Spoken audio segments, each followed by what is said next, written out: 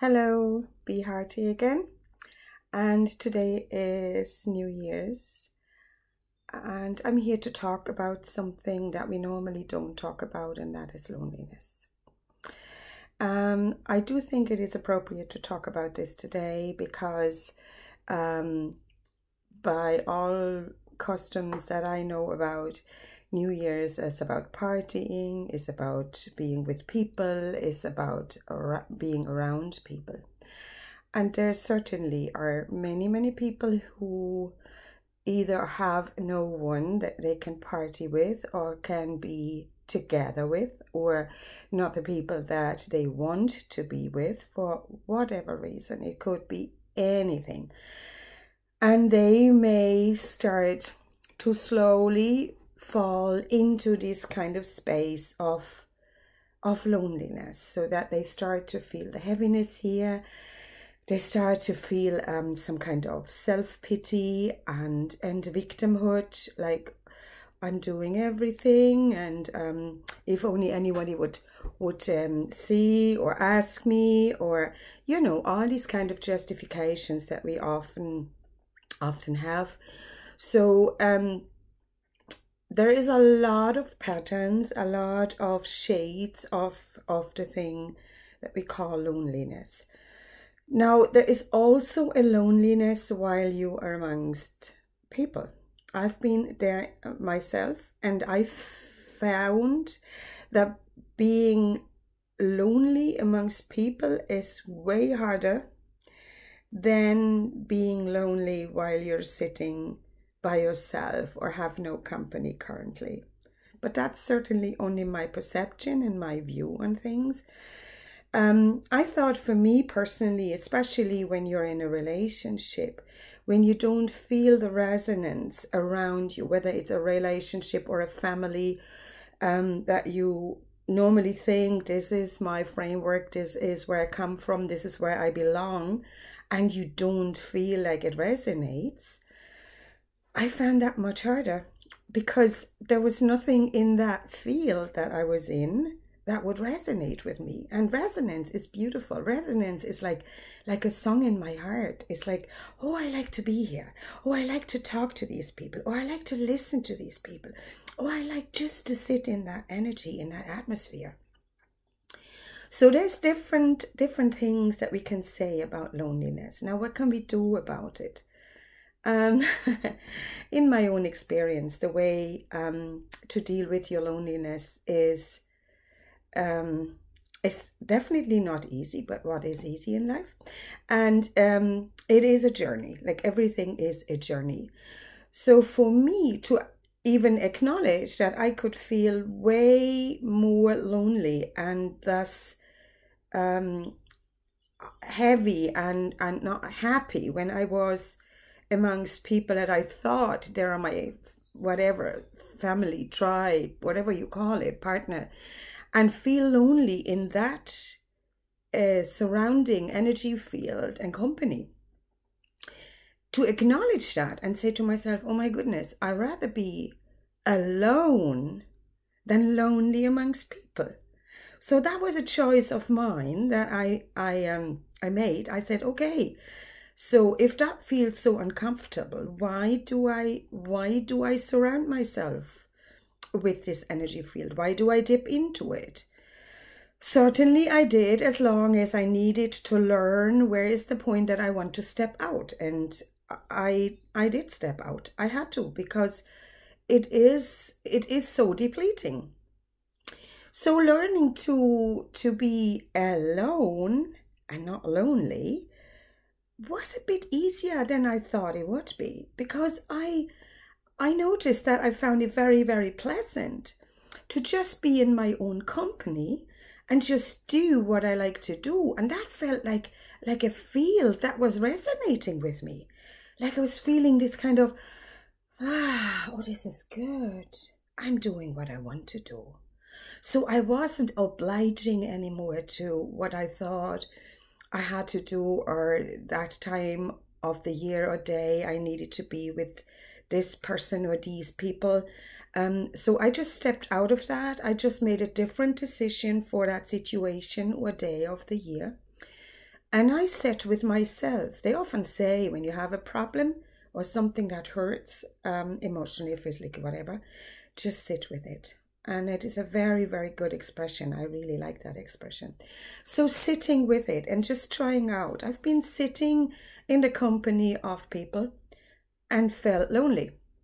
And then I started sitting with myself. Sitting could be just sitting and just feeling. How do I feel? How does my body feel?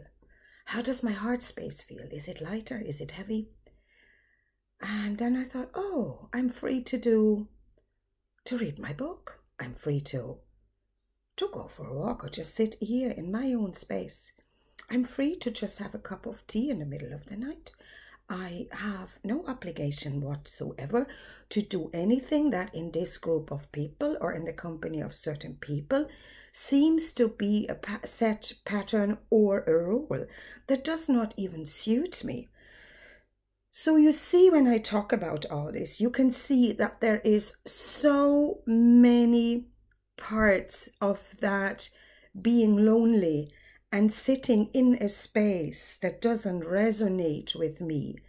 It has so many aspects that actually don't suit me, that don't make me happy, or at least if they don't make me happy, they most of the time make me uncomfortable or even unhappy. So I can see all these little aspects and even pick them out to make a decision and say, I think I try out something different. And then you can go and pick something different and make a different decision. So this, I could extend this kind of talk for a long, long time because of the vastness of the subject of being lonely. I often, when I was asked, when I wasn't in relationships or not with my family at times of celebrations, do I not feel lonely? And I didn't. I could say, no, I don't. And there is for me like two things. There is being alone and there's feeling lonely. So I can be alone in a situation just by myself and feel lonely. And I can be just by myself and not feel lonely. I can just feel, oh, this is me. I can feel the expansion of me, the real one that I am, the one that has so many desires and wishes and ideas that I want to try out, and I haven't. I haven't because I have looked at the desires, wishes, feelings of my surrounding, and I have tried to satisfy their needs, wishes, beliefs, whatever. They haven't even asked me very often. It was just me, my desire to feel harmony around me. That was my main driving force to keep me in certain situations, because I like harmony. So I had to also learn to sit with disharmonious energies without running away or without trying to fix it. So you can see there's so many facets of it. But let's say what happens out of all this. It was a lovely journey. It has led me into a state that I really enjoy, because I am able to understand myself way better than I ever have. And I can just choose every single moment what I'm going to do. So today is New Year's, and I'm not really feeling like celebrating. But I wouldn't opt out to say, oh, I feel like going into town and sit somewhere and have a glass of wine or a coffee or whatever I feel. I am not conventional in any shape or form. So if everybody wants a drink, I may only want a tea or a coffee.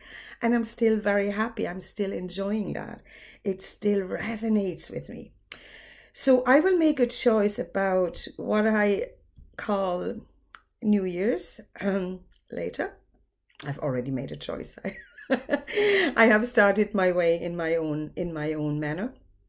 And I would say, if you feel desperately lonely, reach out I will certainly be online, because if you know me as Be Hard, I'm on Facebook, so you can PM me and we can have a little chat just to tie you over if you're desperate and you're not feeling good. And don't feel bad about it. Do it.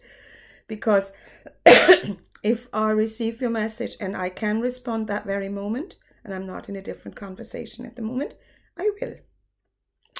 And if it takes me an hour or two or more, I will still respond as soon as I can. This is the way I operate.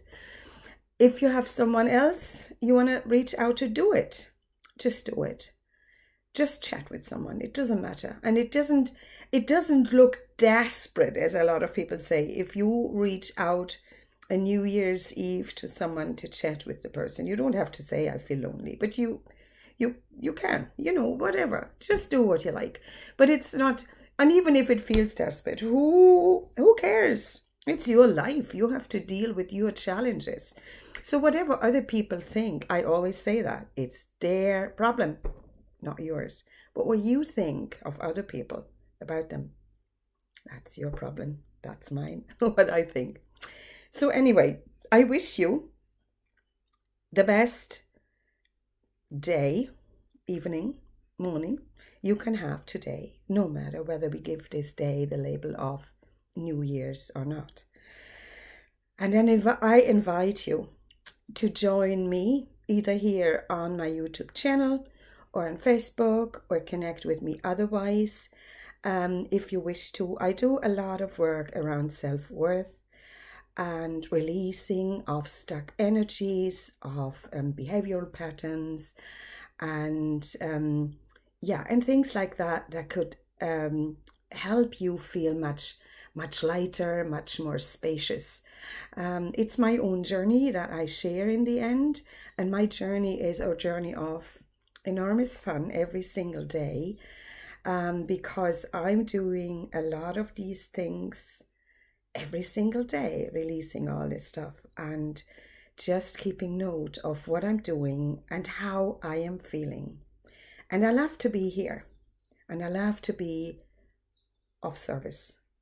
So much love, and I talk to you soon again. Bye.